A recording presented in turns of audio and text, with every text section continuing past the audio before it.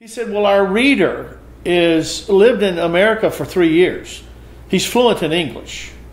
And he knows America. He's a very nice guy. And since then, we've got to know his wife and Marina, and we are great friends. And he said, we have others. He said, my oldest daughter is fluent in English. And then there was a couple more people who spoke English. And he said, this church has an American connection. And I said, what? And he said, well, the church was started by, and he called the general's name. I don't recall it. He said, but this general was a general in the White Army.